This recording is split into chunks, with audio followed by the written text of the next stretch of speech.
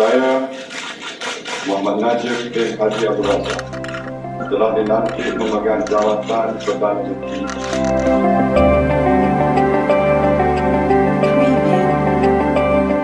Kerajaan juga melihat secara holistik keperluan rakyat untuk menikmati sistem pengangkutan awam yang lebih cekap dan selamat.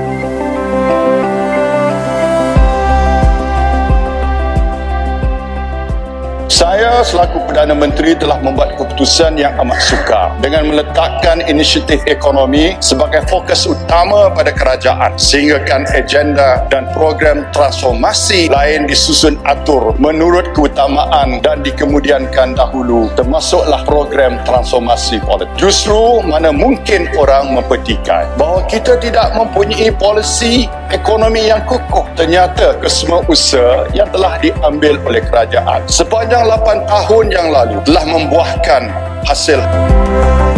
Saya dan rakan-rakan akan meneruskan perancangan ekonomi negara dengan mengutamakan serta mendahulukan kesejahteraan rakyat.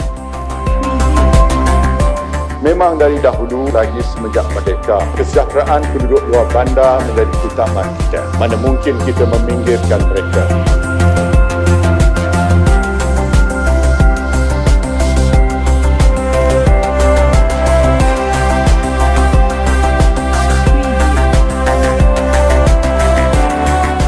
Rakyat Malaysia perlu bersiap siaga diri, peka, pantas, mengambil latihan dan latihan semula dalam memenuhi kehendak pasaran kerja. Kerajaan akan terus memberi sokongan melalui contohnya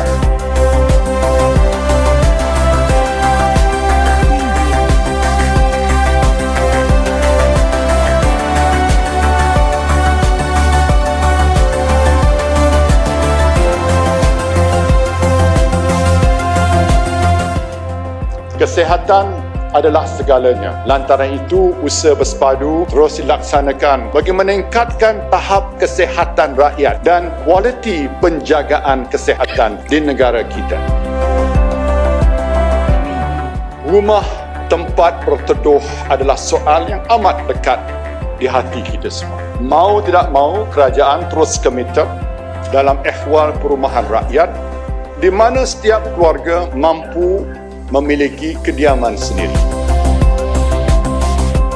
kita telah mencapai prestasi hubungan dagangan dan diplomasi pada tahap paling baik dan paling matang dalam lingkungan masa serentak dengan kuasa-kuasa besar ekonomi dunia seperti China, India, Arab Saudi dan Amerika Syarikat. Sesungguhnya tidak pernah seumpamanya seperti ini dalam sejarah sehinggakan actual private investment untuk tahun 2016 sahaja melebihi 211 bilion ringgit dibandingkan pada tahun 2009 jumlah pelaburan swasta sebenar hanyalah 81 bilion ringgit.